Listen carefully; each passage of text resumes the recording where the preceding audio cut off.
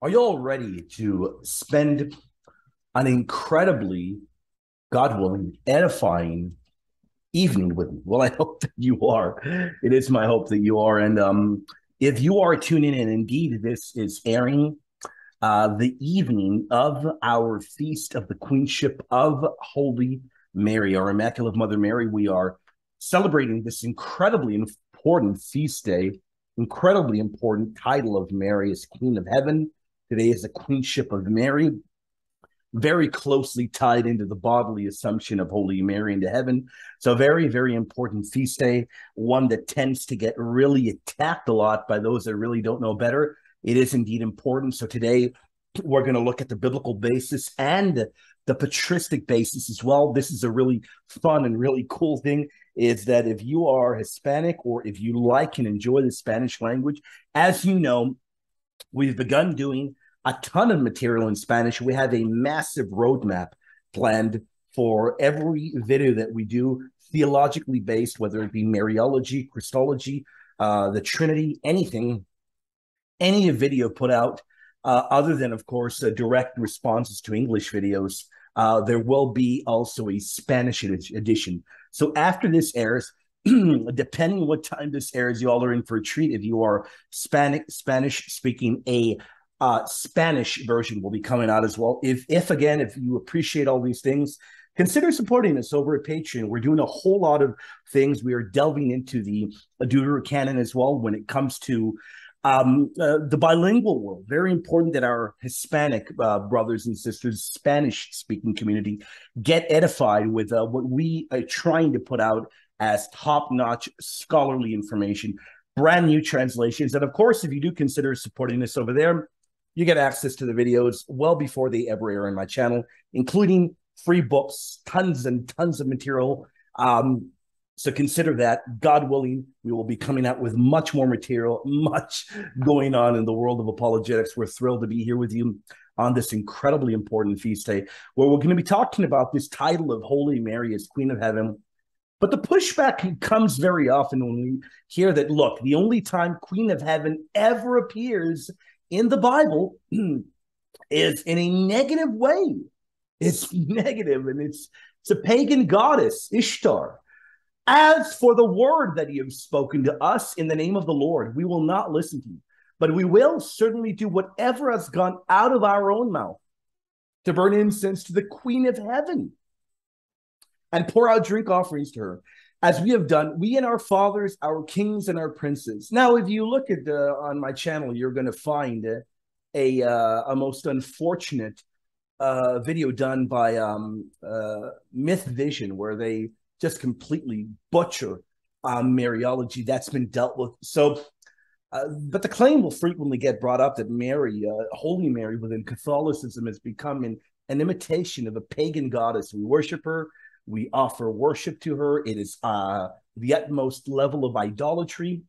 And indeed, we have raised this level of idolatry to the highest, because now we've applied a pagan title to her. Indeed, if all of this is true, it is embarrassing. How can apostolic Christianity deal with this? Where did they go astray if all of this information is true? Indeed, we're going to find that this information is not true. It is absolutely bogus. It is unfortunate. And with that being said, let us consider the title. Is it true that Queen of Heaven only appears one time in the scripture and it is in a negative connotation? The answer is yes and no. Number one, what do we mean by yes? We mean yes because the actual words Queen of Heaven appear in Jeremiah 44, verse 17, only there. And of course, this is in a negative way. In no way at all does it mean that Queen of Heaven can never be applicable in a positive sense. We're going to see how it indeed can be. But the theology of a Queen of Heaven does not only appear in the book of Jeremiah. Indeed, there really is no Queen of Heaven in the book of Jeremiah. Let us get this theological construct down. In the book of Jeremiah, there is no Queen of Heaven. This is a pagan goddess that has been, they are worshiping, they are offering sacrifice to this pagan goddess. It is a false deity. There is no Queen of Heaven. There rather is idolatrous worship occurring in Jeremiah 44. We need to lay that down immediately. The early church recognized that. That's why the early church had no issue in applying the title of Queen of Mary, the Queen of Heaven, to Saint Mary. Very important thing that we've got to recognize. Once we recognize that very important detail, then we have no issue being able to say, okay, well, in what way is Saint Mary the Queen of Heaven? In what way are we allowed to call her the Queen of Heaven? In a bit, we'll look at very important writings from the master Juniper Carroll, great writings. We will look at fantastic theological constructs that will show that indeed this is biblical and indeed it is ancient. There really should be no problem with it. But the idea that a Queen of Heaven, the idea that royalty, that heavenly royalty is blasphemous, it couldn't be further from the truth. We are presented as the Lord says that we ourselves will be bowed to like royalty. That's an important thing that people tend to forget. In Revelation 3, we read that we will be bowed to like royalty. This is an important, very, very important thing that tends to get forgotten, and people tend to just really rip things out of context. That is really unfortunate, but you find it right here. Indeed, I will make those of the synagogue of Satan, I will make those of the synagogue of Satan who say they are Jews and are not, but lie. Indeed, I will make them come and worship before your feet and to know that I have loved you. Now, a better translation would be bow before your feet.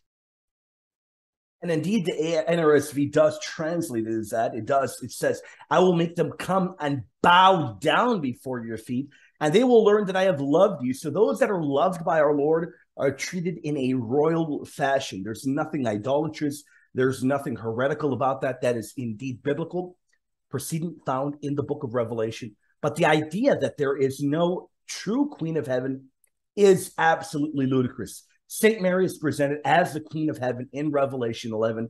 She is that new ark of the new covenant in heaven, that great sign directly tied into the sign that was asked for in Isaiah chapter 7.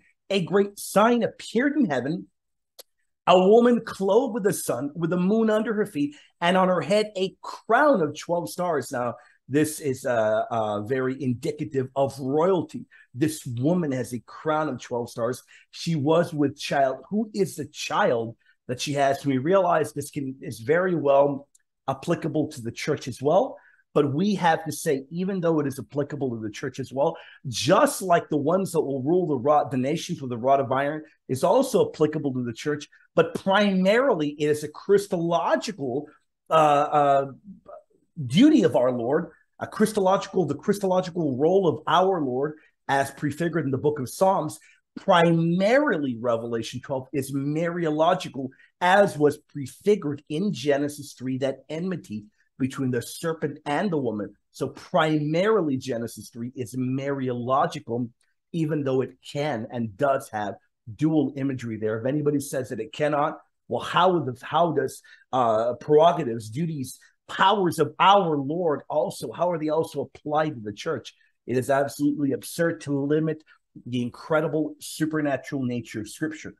On its face, primarily, we call it Mariological because there's only one historical figure who ruled the nations with a rod of iron, a male child. This is Messianic Psalm. It was spoken of in a Messianic Psalm. That male figure is our Lord and Savior, the Messiah. Thus, Revelation 12 is primarily Mariological, heavily Christological, but very important that we really double down and point out to you that even though Jeremiah 44 has a negative connotation, a fake counterfeit Queen of Heaven that is worshipped, we have the true Queen of Heaven, Saint Mary, in Revelation 12. She is not worshipped. Rather, her Son, our Lord and Savior, is worshipped, but rather she is given great honor because she is bodily present in heaven. She has a crown of 12 stars indicative of royalty on her head in Revelation 12. This is something very important. So the idea that the only time a Queen of Heaven ever appears in Scripture, that it is in a negative context, is absolutely fallacious. It is not true.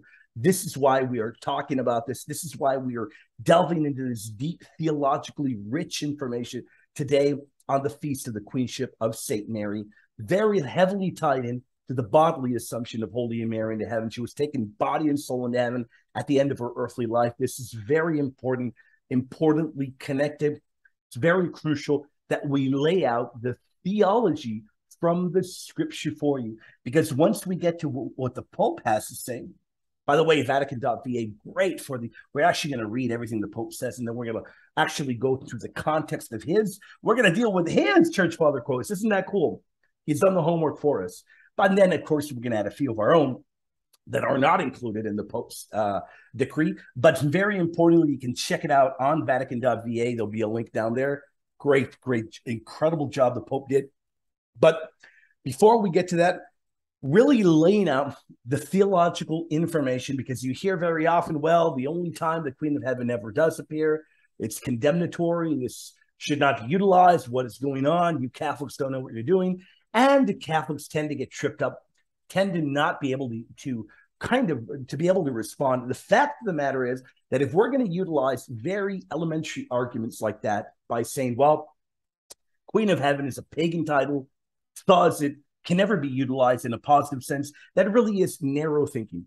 It really is narrow thinking. And we think of other examples of titles that may have their origin or may be quite prevalent within paganism, and are we then to never utilize them in an orthodox sense? It really is absolutely nonsensical.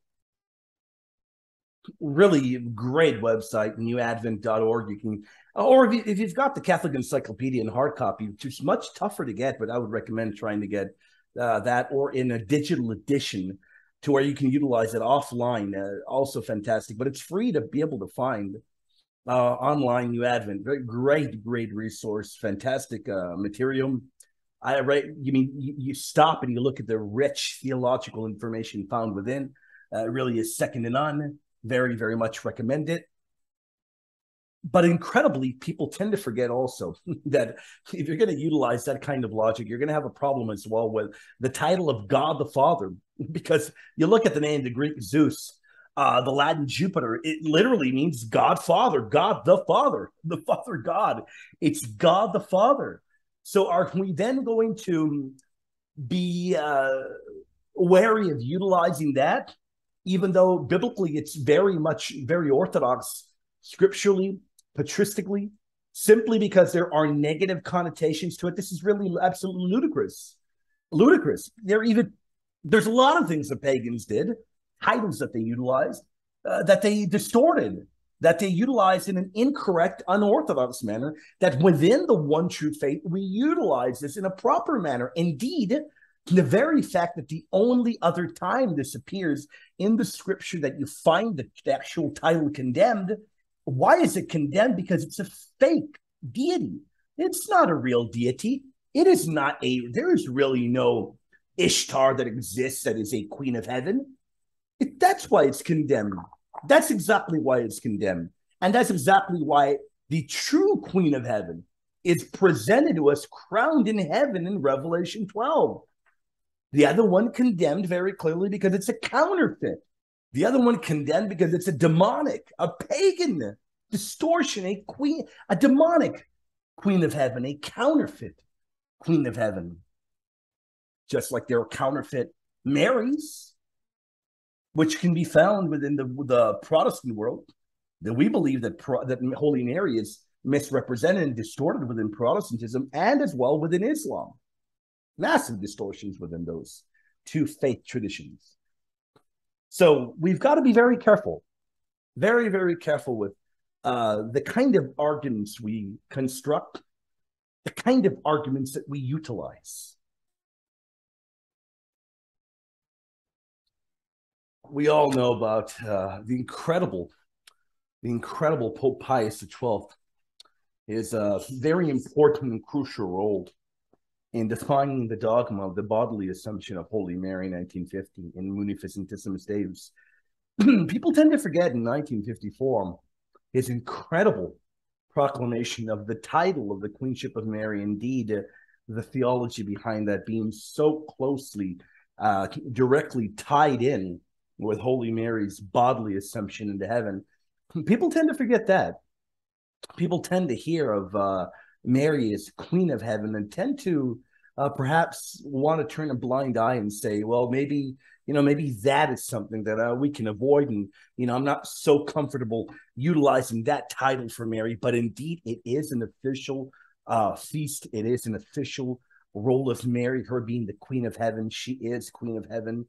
The Queenship of Mary is indeed incredibly important. It is not something that we can merely swipe away and ignore, because it is so connected, strongly connected with the bodily assumption of Mary, that people at times tend to forget that. And it is really important that we emphasize that today. In 1954, Pope Pius XII, on proclaiming the Queenship of Mary to the venerable brethren, the patriarchs, primates, archbishops, bishops, and other local ordinaries in peace and communion with the Holy See, venerable brethren, health and apostolic blessing. From the earliest ages of the Catholic Church, a Christian people, whether in time of triumph or more especially in time of crisis, has addressed prayers of petition and hymns of praise and veneration to the Queen of Heaven.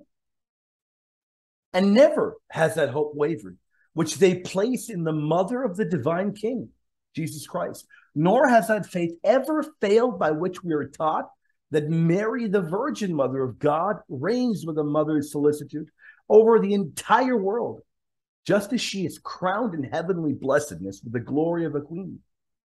Which, again, pausing briefly, is incredibly biblical. Look at the masterful biblical language theology behind it. Of course, she's crowned in heavenly blessedness with the glory of a queen. What do you think the image that we are seeing of her in Revelation 12 is? Indeed, the royalty given to Mary is present at the greeting of the Archangel Gabriel to her when he greets her as Chaire que charitomene, hail, full of grace.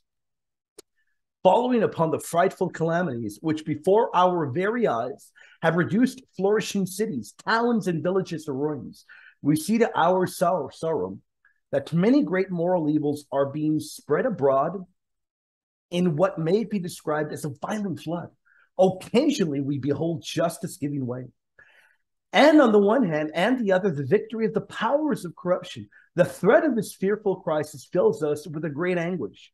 And so with confidence, we have recourse to Mary, our Queen, making known to her those sentiments of filial reverence, which are not ours alone, but which belong to all those who glory in the name of Christian. Did you catch that? We have recourse to Mary, our Queen, making known to her those sentiments of filial reverence, which are not ours alone. So theologically rich is this incredible letter. It is gratifying to recall that we ourselves, on the first day of November of the holy year 1950, before a huge multitude of cardinals, bishops, priests, and of the faithful would assemble from every part of the world, defined the dogma of the Assumption of the Blessed Virgin Mary into heaven, where she is present in soul and body, reigning together with her Son amid the heavenly choirs of angels and saints. Moreover, since almost a century has passed since our predecessor of immortal memory, Pius IX, the great Pius IX, proclaimed and defined the dogma that the great Mother of God had been conceived without any stain of original sin, we instituted the current Marian year. And now it is a great consolation to us to see great multitudes here in Rome, and especially in the Liberian Basilica, giving testimony in a striking way to their faith and ardent love for their heavenly mother. Something we've got to double down on. We love our Eastern brothers and sisters. We love them with all our heart. But this is an area where, unfortunately, they're moving further away from us. Pope Pius IX was of the mind of the early church in very clearly defining Mary being immaculately created. The Immaculate Conception is a teaching that, unfortunately, our Eastern brothers and sisters slowly move further and further away from. We can only be saddened because the great Eastern fathers, Joseph Brenius, Gregory Palamas, Nicholas Kavasilas, and on and on. Mark of Ephesus believed in the all-immaculate conception, the all-immaculate creation of St. Mary. Modern day Eastern Orthodox, unfortunately, seem to be losing this incredible testimony of the faith of their ancient patriarchs, their ancient patriarchal figures, their ancient fathers. That is most unfortunate thing.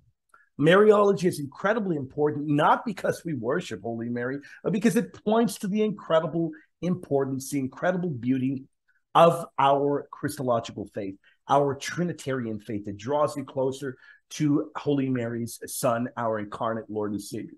We only worship God and God alone. We venerate St. Mary. In all parts of the world, we learn that devotion to the Virgin Mother of God is flourishing more and more, and that the principal shrines of Mary have been visited and are still being visited by many throngs of Catholic pilgrims gathered in prayer.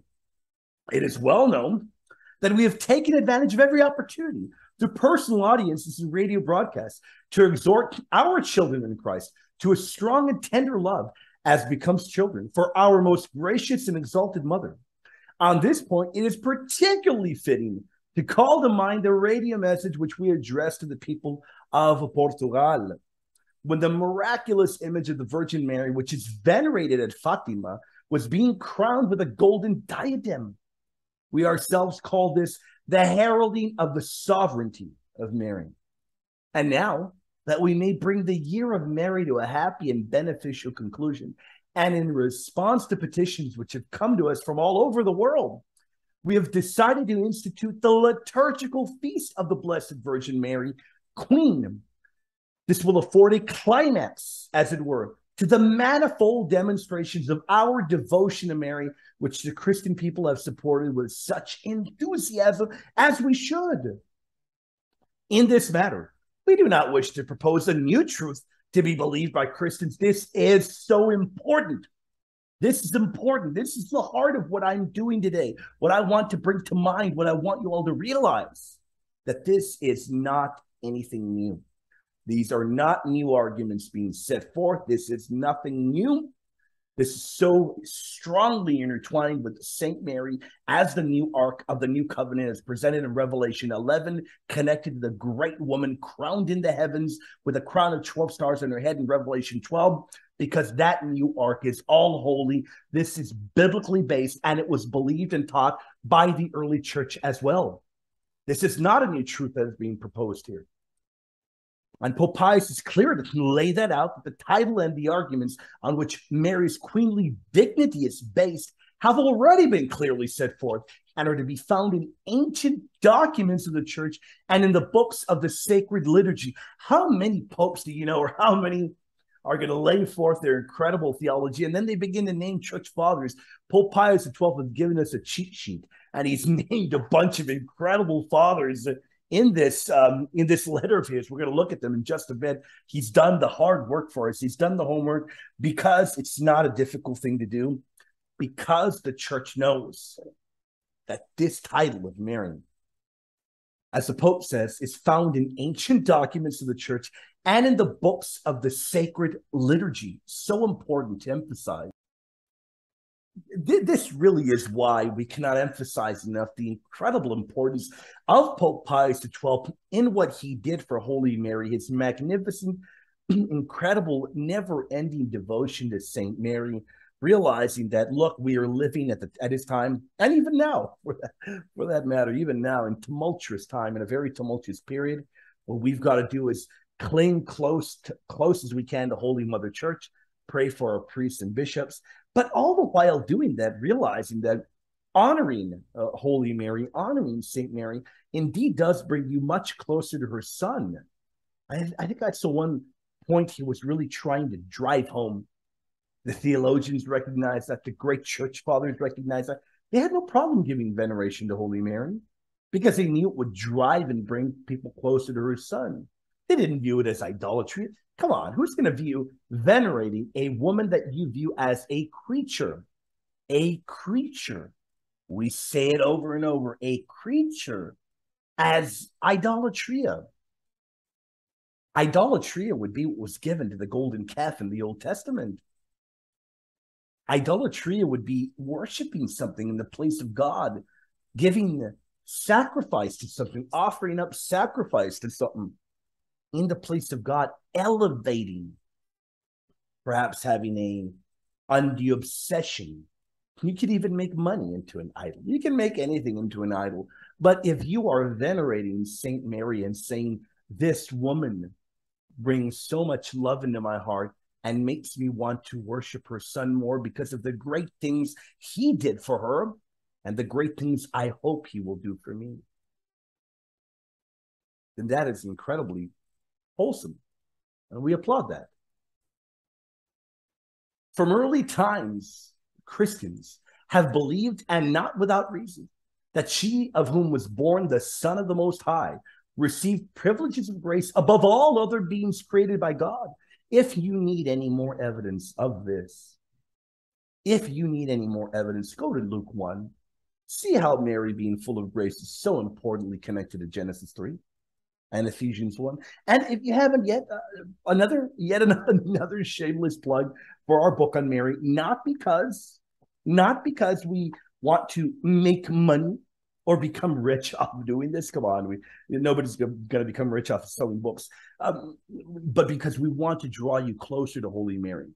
If you haven't read our book yet, The Definitive Guide for Solving Biblical Questions About Mary, Mary Among the Evangelists, please consider checking it out in Kindle or getting an actual physical copy. So we can look at these incredible titles, and we also include the incredible titles of our Lord there, so interconnected. Because to have a proper Christology, you've got to have a proper Mariology, and a proper Mariology gives you a proper Christology. They go hand in hand. He will reign in the house of Jacob forever. The Prince of Peace, the King of Kings and Lord of Lords. And when Christians reflected upon the intimate connection that obtains between a mother and a son, they readily acknowledge the supreme royal dignity of the Mother of God. Supreme royal dignity of the Mother of God. Pope Pius XII had an incredibly beautiful devotion to Saint Mary, to the sacred, particularly to Holy Mary.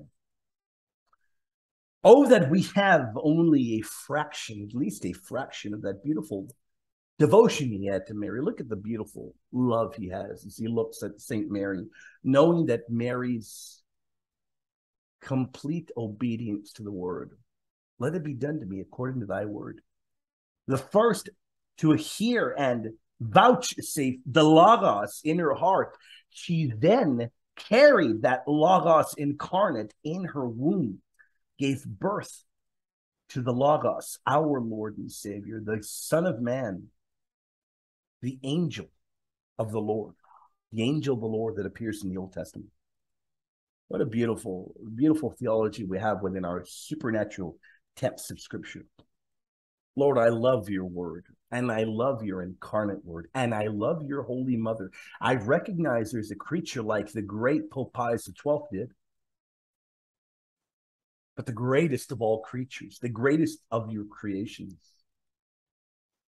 What beautiful theology. And if you've been edified thus far, we are not done. We're not done. Hopefully you've gone to Mass.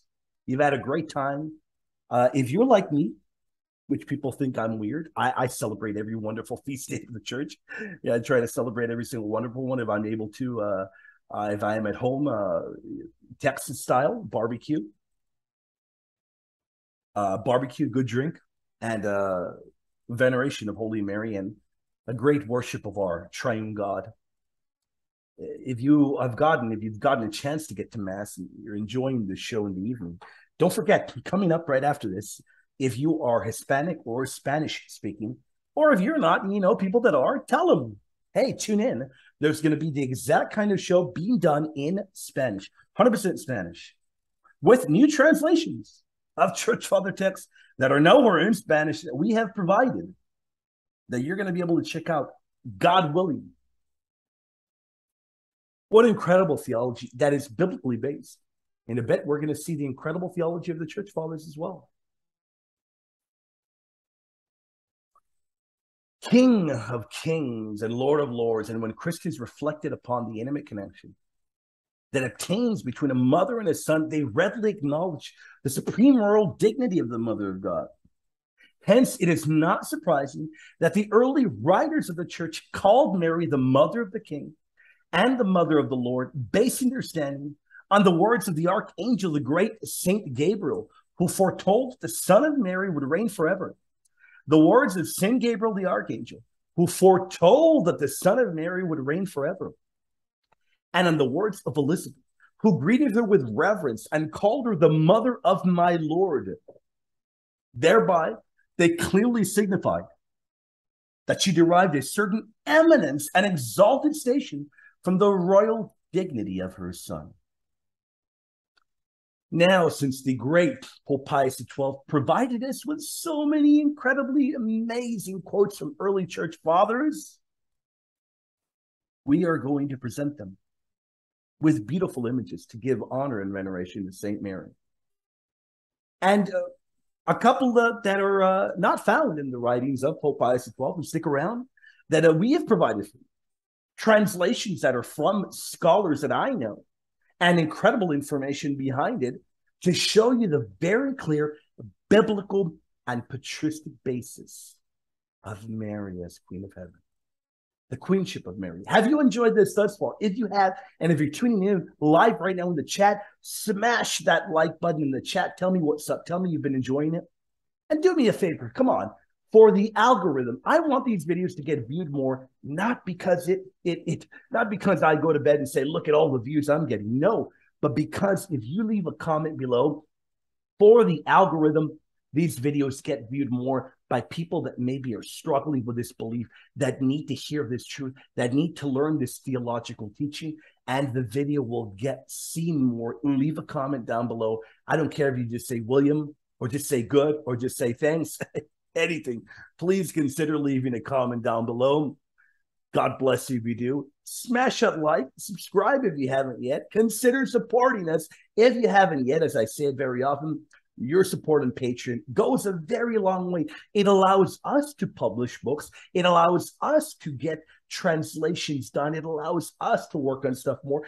But above any kind of support on Patreon, above any kind of membership on YouTube, above all of that, the number one support that I'd like for you will take just 5 seconds, if you will. Perhaps longer if you're kind enough. And the support of praying for me, above all, is what I need. Pray for me.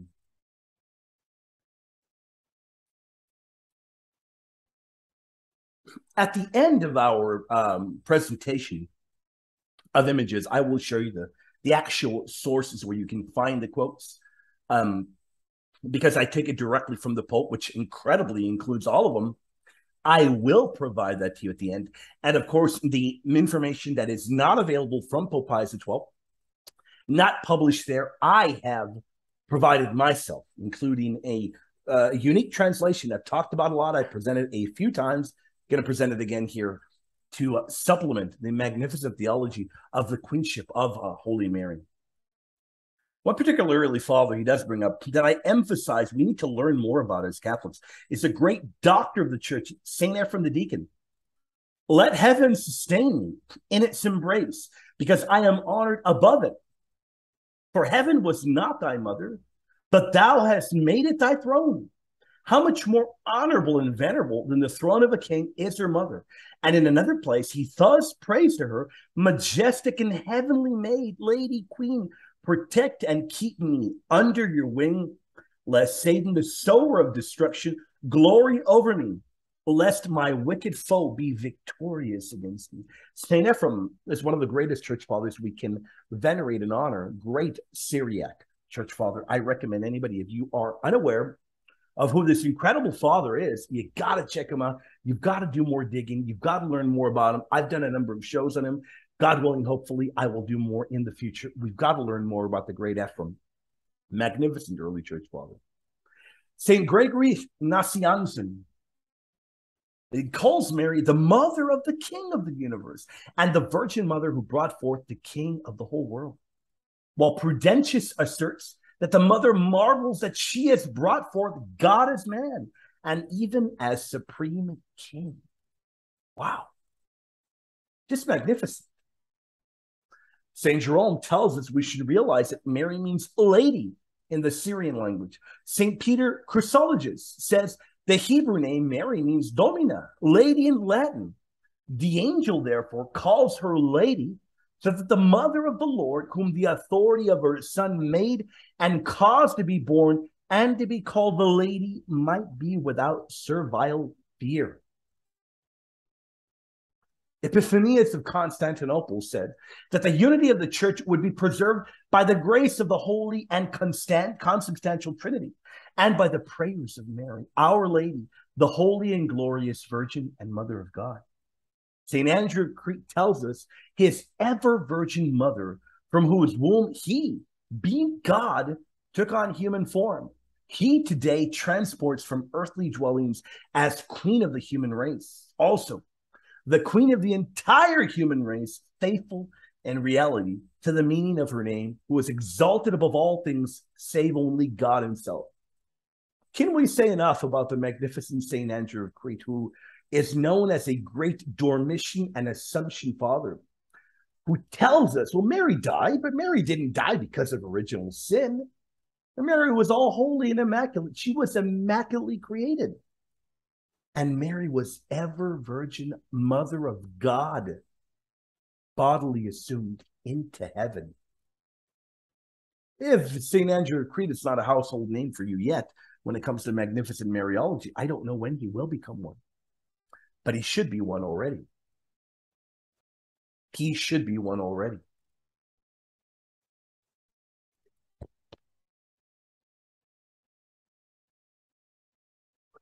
St. Germanus of Constantinople, another magnificent, incredible father.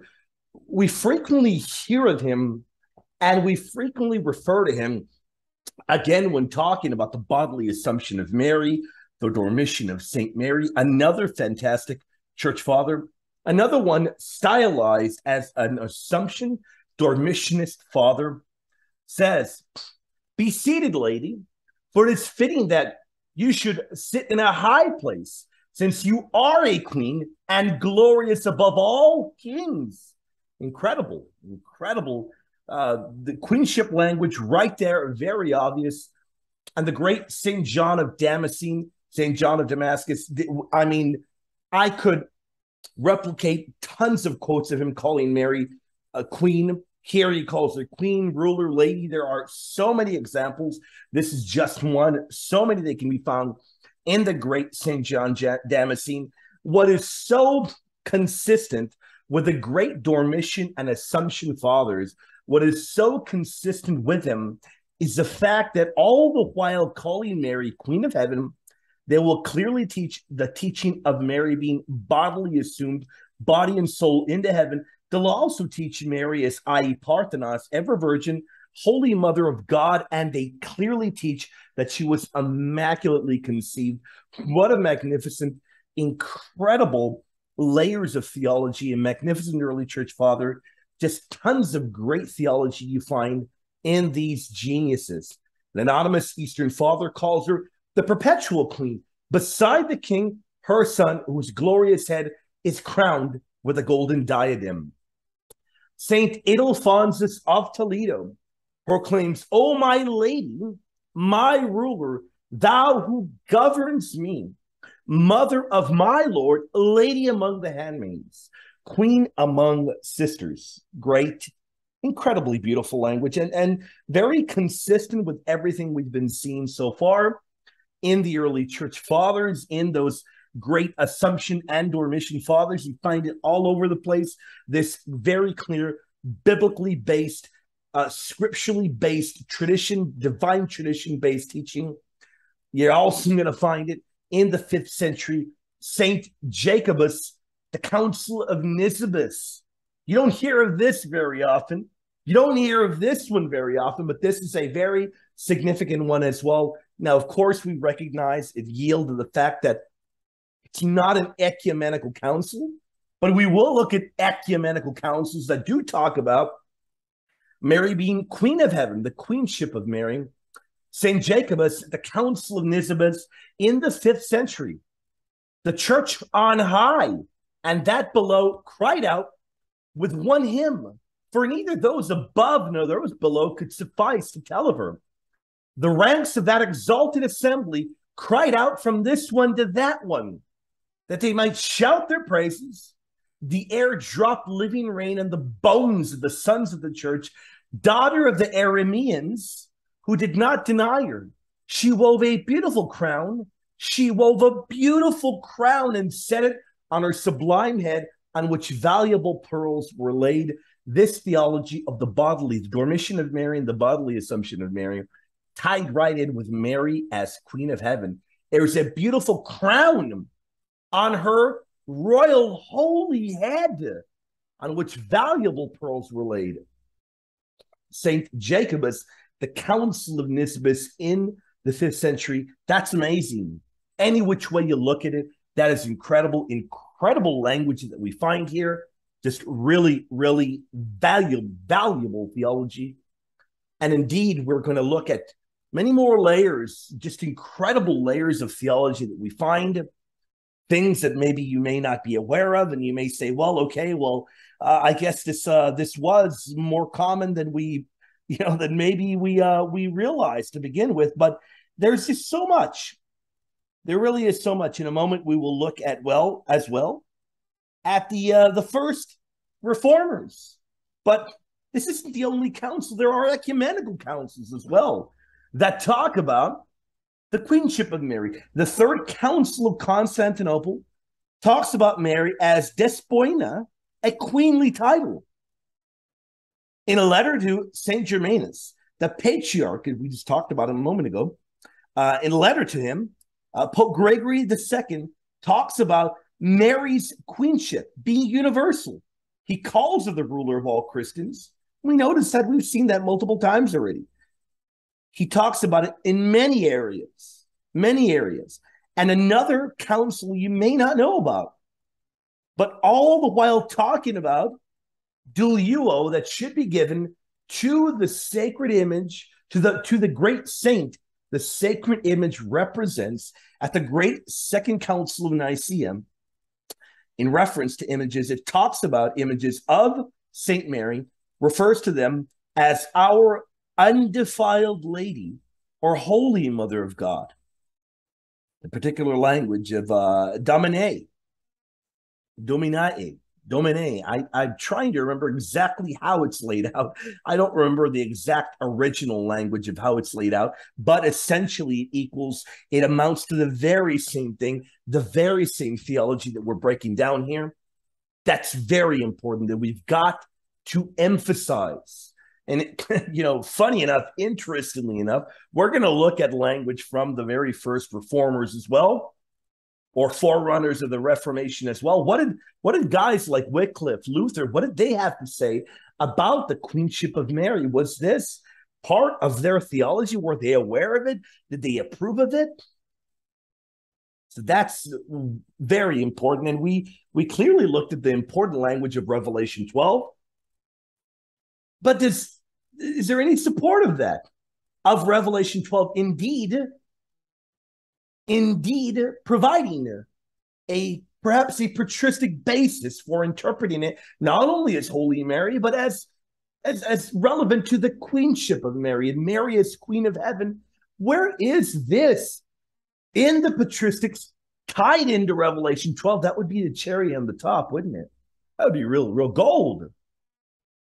We've gone through clear scripture. We've gone through magnificent early church councils, great church fathers.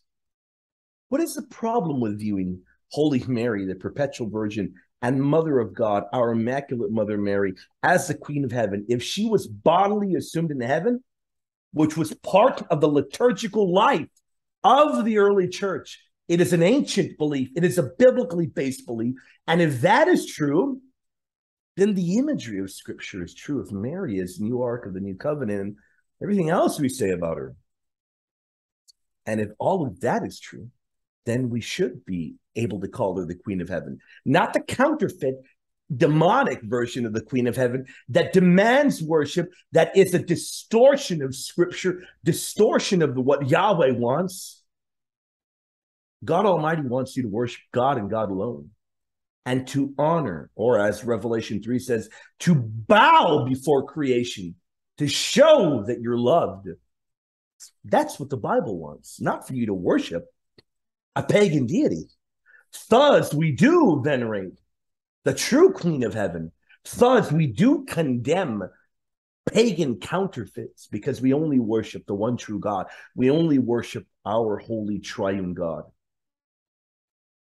Very important theology to break down.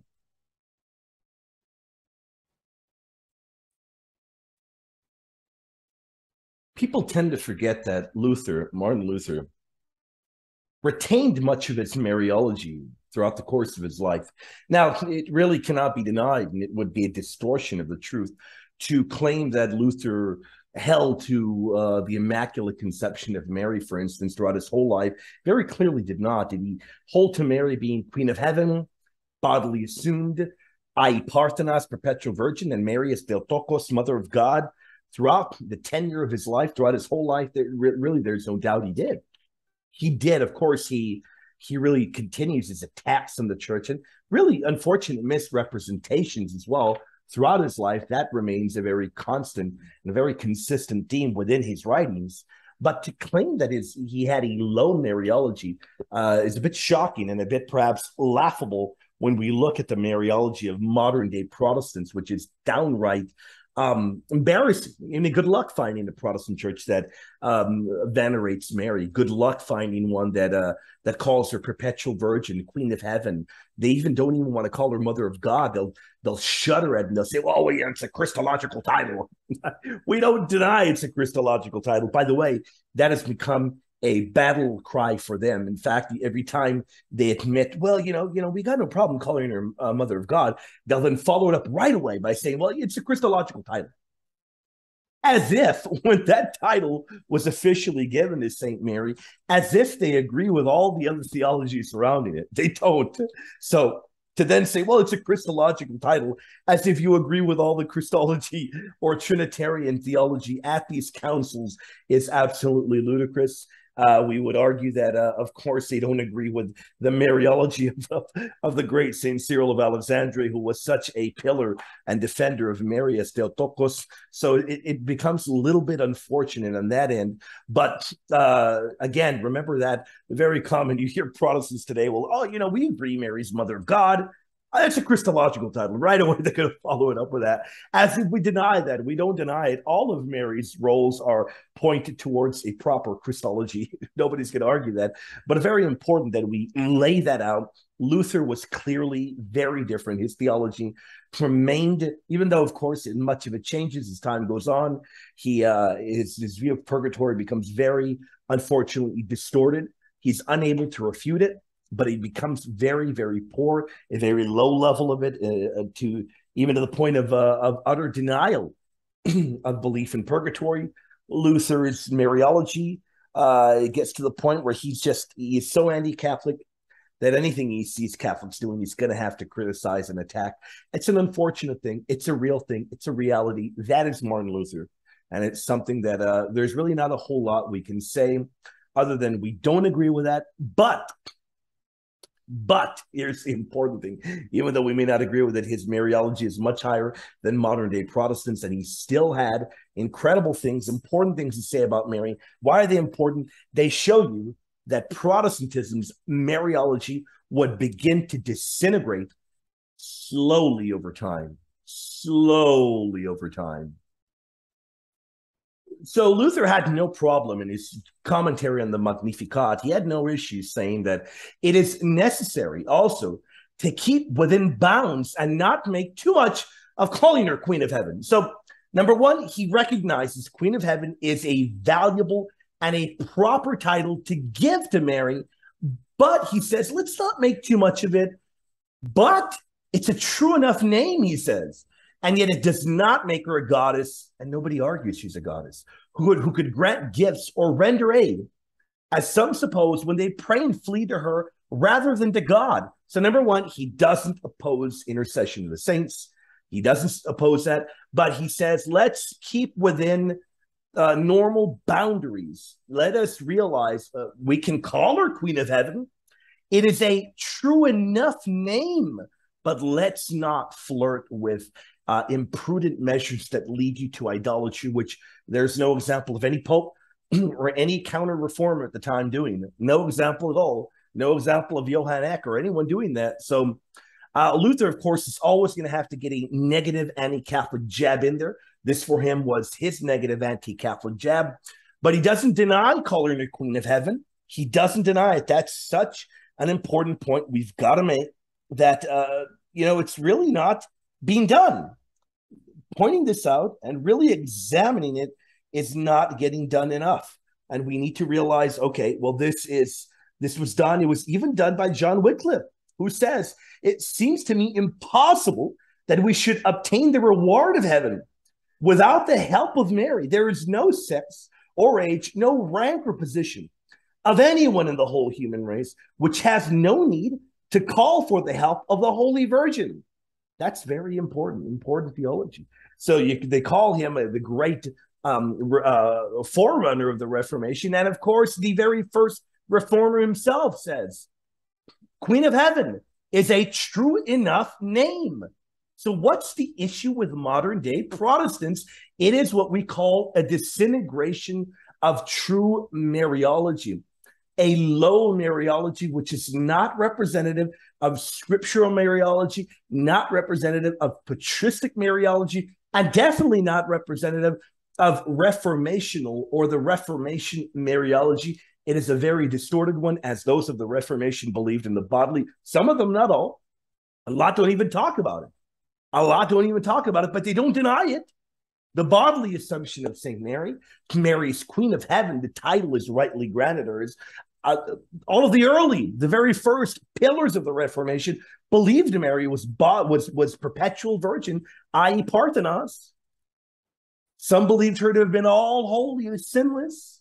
Without a doubt, believed she was Mother of God. So today, this lack of honor given to Mary is a novelty within the world of Protestantism, because Protestantism continues to move further and further away from apostolic-based Christianity, and that's a major problem. But they do it because they think if we venerate Mary, we are too Catholic. We can't do that. Thus, we have to draw further and further away from any kind of honor given to Mary. And really, it is unfortunate because they resemble nothing. They really don't resemble much or anything at all of apostolic Christianity. And thus, this is why they are doing damage control, trying to distort the fathers to represent them more. But indeed, the early church fathers were not proto-Protestants or Protestant in their thinking and in any way at all. That is something we must double and triple and quadruple down upon. They were not proto-Protestant in any way whatsoever. We briefly talked about how we were going to delve into the importance of the interpretation of Revelation 12 and the Queenship of Holy Mary. Indeed, here is the incredible thing for you. The very oldest, fully extant Greek commentary, note that down, the oldest extant Greek commentary on the book of St. John's Apocalypse, the book of Revelation, indeed not only interprets Mary as the primary figure of Revelation 12, she is bodily assumed into heaven. She is the mother of the church. She is perpetual virgin. She is all holy, sinless. She is mother, queen of the church. She is the queen of heaven.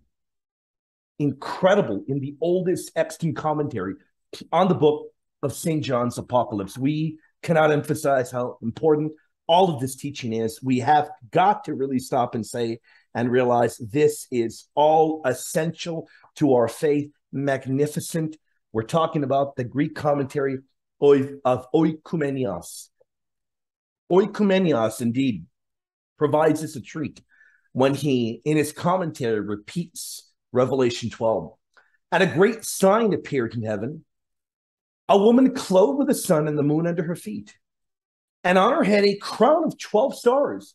She was with child, and she cried out in her birth pains in anguish for delivery. By the way, just as the fathers read this in a metaphorical manner, Oikoumenios does as well. Perhaps one day we will do a show just on what the birth pains mean.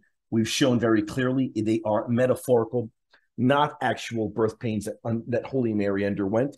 She had a painless childbirth. Oikoumenios says, since again the Lord's physical conception and birth marked the beginning of his incarnation, the vision has brought into some order and sequence the events which it is going to explain by starting its explanation from the physical conception of Christ and by depicting for us the mother of God. So, boom, you got it right there. This is talking about the mother of God. For why does he say, and a great sign and a portent appeared in heaven, a woman clothed with the sun and the moon under her feet? Why? He is speaking of the mother of our Savior. As I have said, naturally, the vision describes her as being in heaven and not on the earth, as pure in soul and body, as equal to an angel, as a citizen of heaven. So the bodily assumption is in view here. Mary has a crown on her head. She's presented as the queen of heaven. But you might say, well, where is the queenship language to tie into this beautiful feast? As equal to an angel, as a citizen of heaven, as one who came to effect the incarnation of God, who dwells in heaven. For he says, heaven is my throne. Oikoumenios will not let us down. He says, and on her head a crown of 12 stars, for the virgin is crowned with the 12 apostles who proclaim the Christ while she is proclaimed together with them. He's presenting her as a queen in heaven. She is crowned, he tells us, says she is sublime, moral language indicative of her being a queen in heaven. Isn't this amazing? The oldest extant Greek commentary of the book of St. John's Apocalypse confirms that Pope Pius XII indeed was correct in his saying this is an ancient title that belongs to Holy Mary. On and on again, all throughout history, our incredible saintly popes have been vindicated when they say this is the mind of the church. This is the faith of Holy Mother Church. This is the faith of our Catholic Church. And it is a faith that will never crumble to the feet of heresy ever. Incredible, isn't it? Magnificent words we read from Oikoumenios. It is perhaps best to close out our deep, multi-layered examination by reading the whole thing from the great Pope Pius XII. He says, the theologians of the church, deriving their teaching from these and almost innumerable other testimonies handed down long ago, have called the most blessed Virgin the queen of all creatures, the queen of the world, and the ruler of all. The supreme shepherds of the church have considered it their duty to promote by eulogy and exhortation the devotion of the Christian people to the heavenly mother and queen. Simply passing over the documents of more recent pontiffs, it is helpful to recall that as early as the 7th century, our predecessor, St. Martin I, called Mary our glorious lady, ever virgin. St. Agatha, to great St. Agatha, in a synodal letter sent to the fathers of the 6th Ecumenical Council, called her Our Lady, truly and in a proper sense, the Mother of God. And the 8th century Gregory II, in the letter sent to St. Germainus, the Patriarch, and read in the 7th Ecumenical Council, with all the fathers concurring, called the Mother of God the Queen of all, the true Mother of God, and also the Queen of all Christians. We wish also to recall that our predecessor of immortal memory, Sixtus IV, touched favorably upon the doctrine of the Immaculate Conception of the Blessed Virgin, beginning with the apostolic letter Cum Praexcelsa, with words in which Mary is called Queen, who is always vigilant to intercede with the King whom she bore. Benedict XIV called her, declared the same thing in his apostolic letter, in which Mary is called Queen of Heaven and Earth. And it is stated that the sovereign king has in some way communicated to her his ruling power. For all these reasons, St. Alphonsus Liguori, in collecting the testimony of past ages, writes these words with evident devotion. because the Virgin Mary was raised to such a lofty dignity as to be the mother of the King of Kings. It is deservedly and by every right that the Church has honored her with the title of Queen. Furthermore, the sacred liturgy, which acts as a faithful reflection of traditional doctrine believed by the Christian people through the course of all the ages, both in the East and in the West, has sung the praises of the heavenly Queen and continues to sing them. Ardent voices from the East sing out, O Mother of God, today thou art carried into heaven on the chariots of the cherubim. The seraphim wait upon you, and the ranks of the heavenly army bow before you. Further, O just, O most blessed Joseph, since you are sprung from a royal line, you have been chosen from among all mankind to be spouse of the pure Queen, who, in a way which defies description, will give birth to Jesus the King. In addition, I shall sing a hymn to the mother, the Queen, whom I joyously approach in praise, gladly celebrating her wonders in song. Our tongue cannot worthily praise thee, O Lady, for you have borne Christ the King. You, who hast borne Christ the King, art exalted above the seraphim. Hail, O Queen of the world. Hail, O Mary, Queen of us all. We read, moreover, in the Ethiopic Missal, O Mary, center of the whole world, thou art greater than the many-eyed cherubim and the six-winged seraphim. Heaven and earth are filled with the sanctity of thy glory. By this encyclical letter, we are instituting a feast so that all may recognize more clearly and venerate more devoutly the merciful and maternal sway of the Mother of God. We are convinced that this feast will help to preserve, strengthen, and prolong that peace among nations, which daily is almost destroyed by recurring crisis. Incredible, because that's the same case as today. Is she not a rainbow in the clouds reaching towards God, the pledge of a covenant of peace? Look upon the rainbow and bless him that made it. Surely it is beautiful in its brightness. It encompasses the heaven about which the circle of its glory, the hands of the Most High have displayed it. Whoever, therefore, reverences the Queen of heaven and earth, and let no one consider himself exempt from this tribute of a grateful and loving soul, let him invoke the most effective of queens, the mediatrix of peace. Let him respect and preserve peace, which is not wickedness unpunished, nor freedom without restraint, but a well-ordered harmony under the rule of the will of God. To its safeguarding and growth, the gentle urgings and commands of the Virgin impel us, earnestly desiring that the Queen and Mother of Christendom may hear these our prayers, and by her peace make happy a world shaken by hate, and may after this exile show unto us all Jesus, who will be our eternal peace and joy. To you, venerable brothers, and to your flocks, as a promise of God's divine help and a pledge of our love, from our heart we impart the apostolic benediction. Isn't this incredible? The 11th day of October, 1954. Amazing. And of course, everything has got to be presented. Sources are right here. I could never do anything without providing you all the actual sources. Y'all can pause this or rewind it or do whatever you need to find the actual source material.